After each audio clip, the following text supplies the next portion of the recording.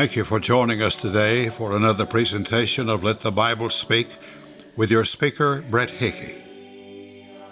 Welcome to Let the Bible Speak. I want you to know that I pray daily for your spiritual welfare. Our hope is that every viewer will have the strongest possible relationship with God. When we bought our house in Texas 7 years ago, we were excited to get new furniture. Joey and I picked up the furniture and headed home. On the busy highway, my heart sunk when I saw our new love seat tumble off the back of the truck. I couldn't believe my foolish mistake. You know what a horrible feeling it is to lose something valuable, something precious. It's devastating, and we've all been there. Anxiety, fear, sorrow, embarrassment, frustration. I was experiencing them all. Traffic was heavy after dark. Trying to retrieve the love seat was going to take too long.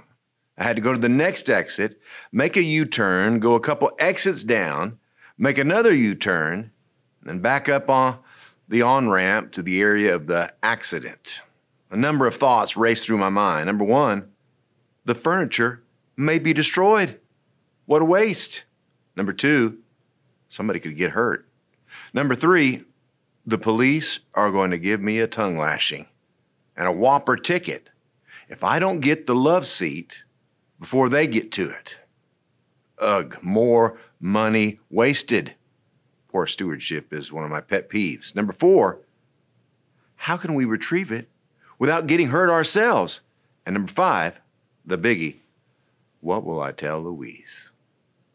Thankfully, the love seat was on the shoulder instead of on the middle of the freeway, and the young officer who got there before I did not shame me, nor give me a ticket, but was sympathetic and helpful. We loaded the love seat, tied it down securely, and were relieved when we got home to see that the damage was so minimal that, most importantly, Louise couldn't even see it. And, you know, I was much more excited to get the furniture home than I would have been if everything had gone smoothly. And that is how it is when something of value is lost and later found. Jesus shares 3 lost and found parables in Luke 15 that teach this and other crucial spiritual lessons. It's easy to be so absorbed with Jesus' actual stories that we can lose sight of the background that moved Jesus to share these parables. Why does he tell these stories? Look at Luke 15, beginning with verse 1. Then all the tax collectors and the sinners drew near to him to hear him. And the Pharisees and scribes complained, saying, "This man receives sinners and eats with them." So he spoke this parable to them. Jesus tells these parables primarily to defend his kindness toward the deplorables who had come to hear his teaching, and to reprove the scribes and Pharisees for their attitude, for criticizing Jesus for this kindness. The Prodigal Son, after our song. Blessed assurance, Jesus is mine. Oh, what a foretaste of glory divine. Heir of salvation, purchase of God, born of his Spirit, washed in his blood. This is my story, this is my song, praising my Savior all the day long. This is my story.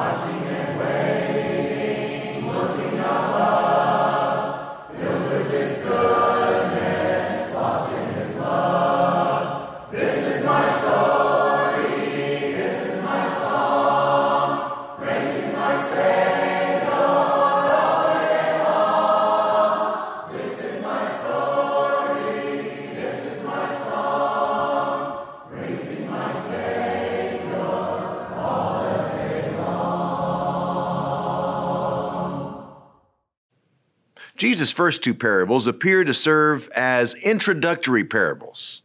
Their purpose seems to be to introduce and reinforce the basic principle, as Alexander McLaren puts it, that a human instinct that prizes lost things because they are lost has something corresponding to it in God, and so to vindicate the conduct of Christ. Luke 15, verse 4 through 6. Jesus says, "What man of you having 100 sheep, if he loses one of them, does not leave the 99 in the wilderness and go after the one which is lost until he finds it? And when he has found it, he lays it on his shoulders, rejoicing. And when he comes home, he calls together his friends and neighbors, saying to them, 'Rejoice with me, for I have found my sheep which was lost.'" Jesus' listeners could feel for a man who had 100 sheep and lost only one. No one would stay put and say, no big deal. I got 99 more. No, that one lost sheep was so precious, they would search madly for it, never questioning if it was too much trouble. And when he found it, it was a time of great celebration to be shared with friends and neighbors. Jesus shares another story about finding something valuable that was lost. Verse 8, "Or what woman having 10 silver coins, if she loses one coin, does not light a lamp, sweep the house, and search carefully until she finds it? And when she has found it, she calls her friends and neighbors together, saying, 'Rejoice with me, for I have found the piece which I lost.'" When the woman finds one of her 10 silver coins that she had lost, she invites her friends and neighbors to share in the time of great jubilation. Well, now that Jesus has piqued his audience's curiosity, he presents the main parable that is so well known. Verse 11, "A certain man had 2 sons, and the younger of them said to his father, 'Father, give me the portion of goods that falls to me.'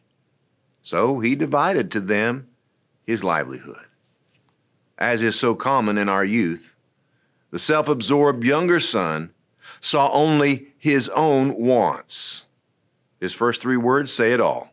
"Father, give me. Gimme, gimme, gimme."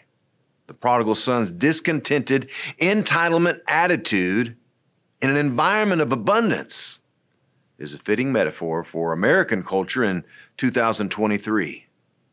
I don't care about anybody else. Just give me more. I need more, more, more. What a heartbreaking experience for parents and grandparents to see such selfish ingratitude. Independence is a positive, but only when it's sought at the right time, in the right way, and for the right reason. On the one hand, we see an independent spirit, which can be positive. On the other hand, we see insolence. The young man's "don't need you, I got this" approach will do him in short order. Verse 13, "And not many days after, the younger son gathered all together, journeyed to a far country, and there wasted his possessions with prodigal living. But when he had spent all, there arose a severe famine in that land, and he began to be in want."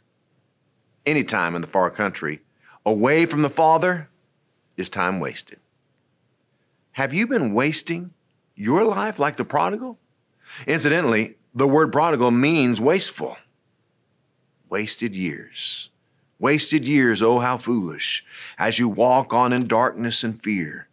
Turn around, God is calling. He's calling you from a life of wasted years. As you wandered along on life's pathway, have you lived without love, a life of fear? Have you searched for life's great hidden meaning? Or is your life filled with long wasted years? Search for wisdom and seek understanding. There is someone who knows and always hears.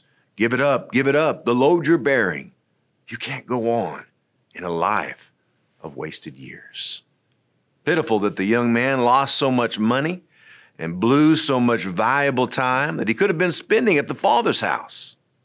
But much more disturbing is that so many today get stuck in the far country. They're never able to free themselves from the bondage of the world.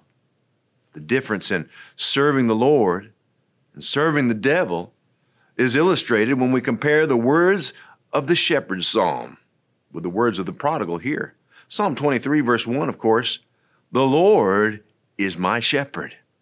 I shall not want."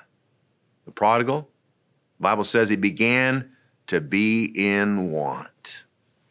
Young people especially need to be wary of voices in the world that urge you to get free from the constraints of Christianity, free from godly living, purity, sobriety, church attendance, prayer, Bible reading, so that you can have time to enjoy the so-called good life of drinking and drugs, pornography, free sex, and all day Lord's Day having fun. Friends, that big party is as much a mirage today as it was for the prodigal. That's why the Apostle Paul writes in 1 Corinthians 15:33, "Do not be deceived. Evil company corrupts good habits." And the wrong friends will hurt you spiritually, physically, mentally, and emotionally. Never forget how Scripture exposes the emptiness of evil influence in 2 Peter 2:19. While they promise them liberty or freedom, they themselves are the slaves of corruption. For by whom a person is overcome, by him also he is brought into bondage. Back to our text in verse 15. Then he went and joined himself to a citizen of that country, and he sent him into his fields to feed swine. And he would gladly have filled his stomach with the pods that the swine ate, and no one gave him anything. What a pitiful scene. Oh, there's fun in sin. But sin always leaves a nasty aftertaste. It's just a matter of time. The prodigal never imagined his journey to the far country would tie him to a hog pen, slobbering over slop. Remember, for the Jew, just how shameful would be such an end.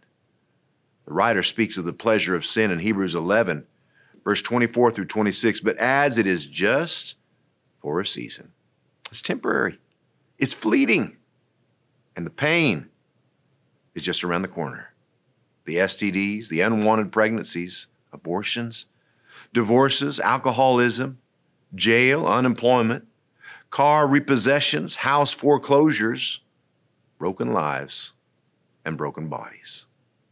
Satan offered Jesus all the kingdoms of this world. Oh, yes, the devil makes big promises. But in the end, he always pulls a bait and switch. Why? He doesn't care about you. He does you wrong because he hates you and wants you in misery here and hereafter. Finally, the prodigal wises up. All sin really is insanity. And he finally sees clearly. It makes no sense to put distance between ourselves and the Creator, the Father. The prodigal learned the difference between perception and reality. His perception, the far country, holds far greater potential than the Father's house. Oh, so much more out there. The reality, our cup overflows at the Father's house with an incomparable bliss that the world can't touch. Luke 15, verse 17, but when he came to himself, he said, how many of my father's hired servants have bread enough and to spare, and I perish with hunger? Reflection.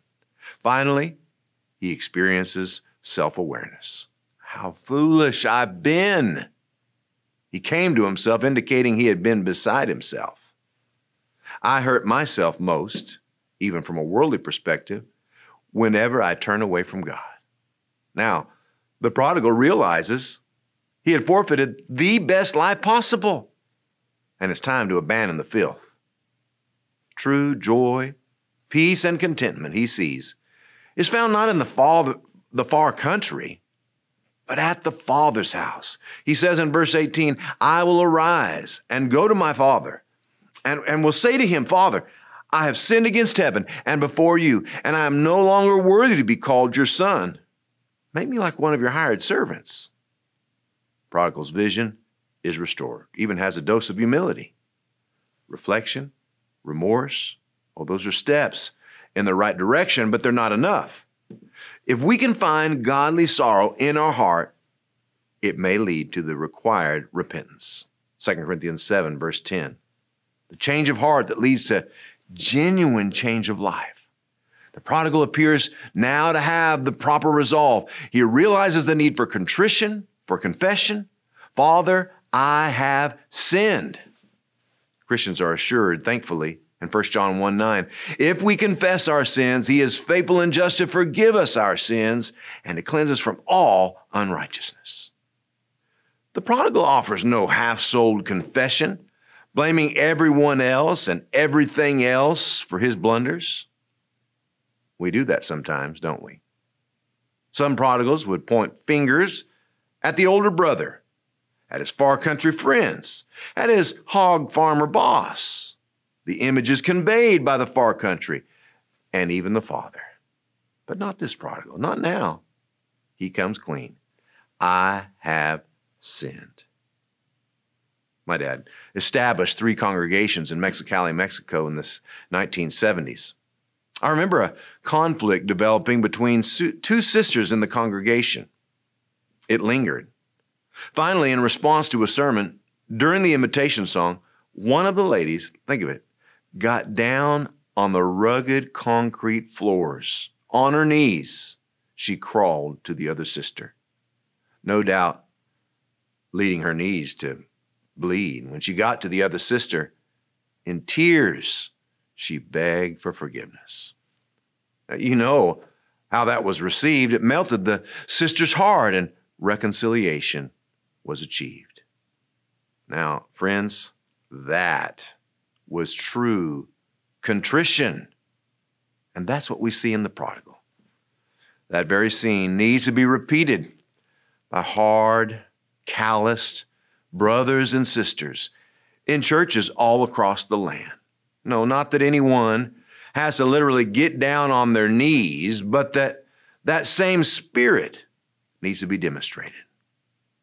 Don't think that your half-hearted confession will slip by God. He sees whether you have genuine repentance, and he knows if your confession reveals the feelings of your heart. One common misunderstanding in religion is the true meaning of repentance.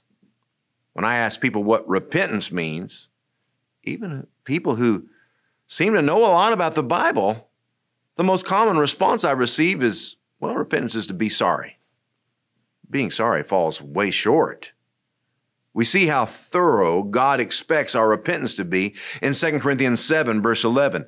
For observe this very thing, that you sorrowed in a godly manner. What diligence it produced in you, what clearing of yourselves, what indignation, what fear, what vehement desire, what zeal, what vindication.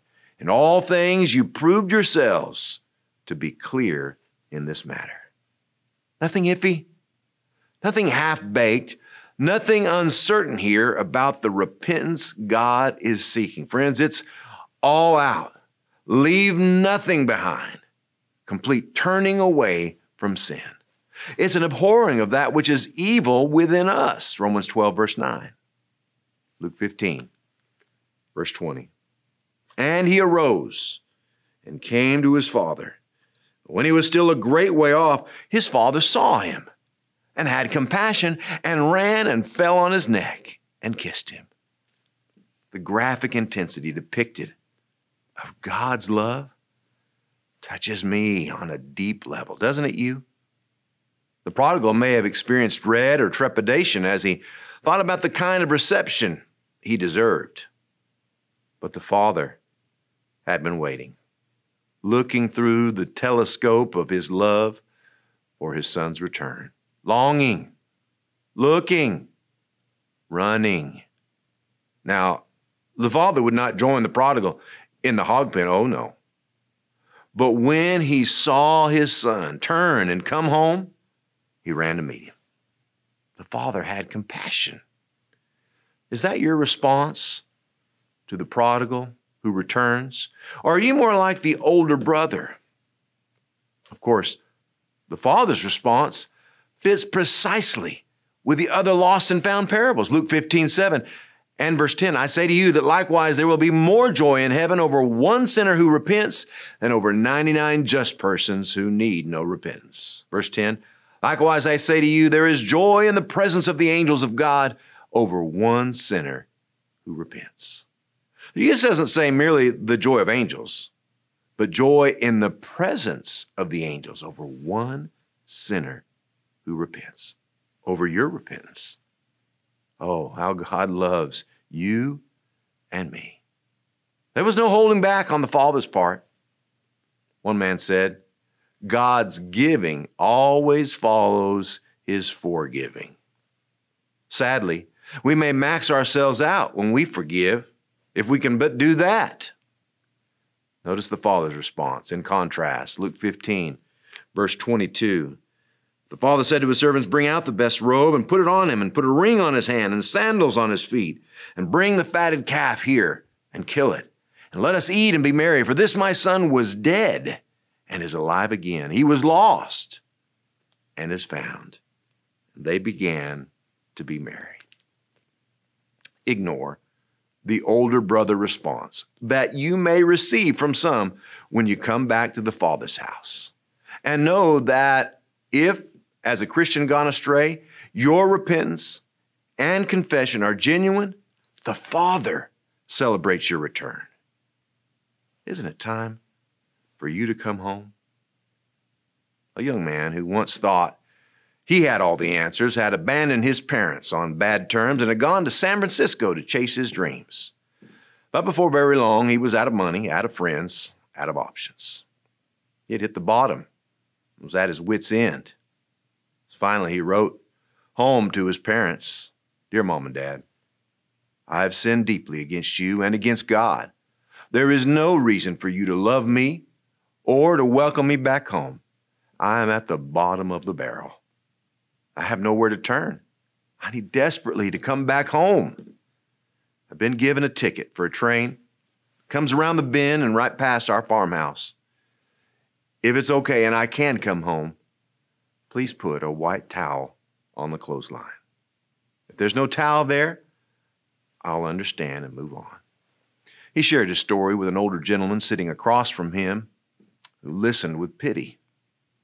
As the train came closer to home, the young man became increasingly nervous, filled with dread over the potential of well-earned rejection.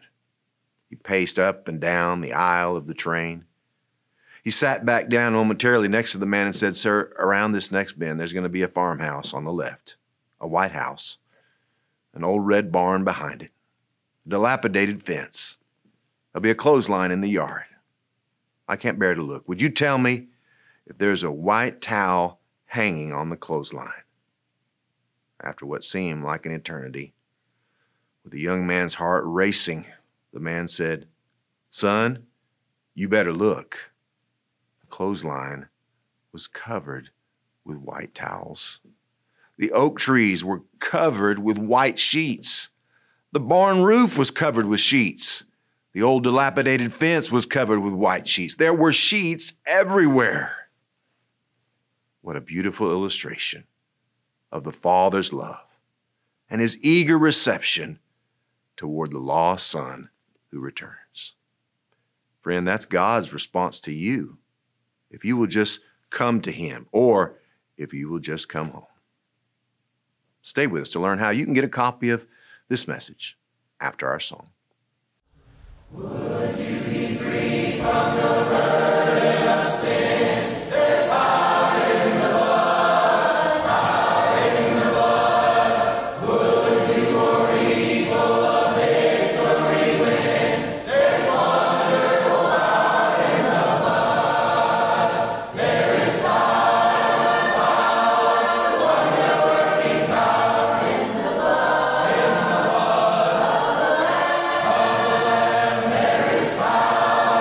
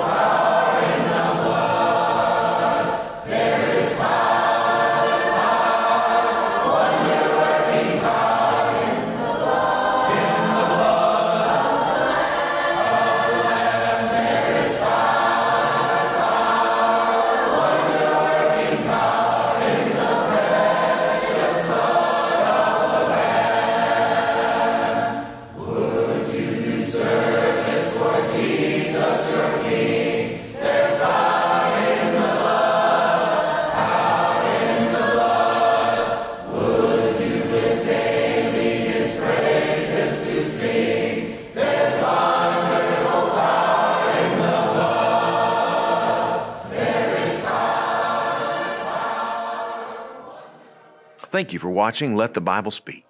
We pray you've heard God speak to you through His Word. If you'd like a copy of The Prodigal Son, ask for number 1424. You may also request the Truth Freeze Bible course that you can complete at home. Get the Let the Bible Speak app or visit letthebiblespeak.com to watch videos, hear audio, and read transcripts of the program at your convenience. Finally, we echo the sentiment of the Apostle Paul when he wrote in Romans 16:16, "The churches of Christ salute you." Until next week, goodbye, and may God bless you.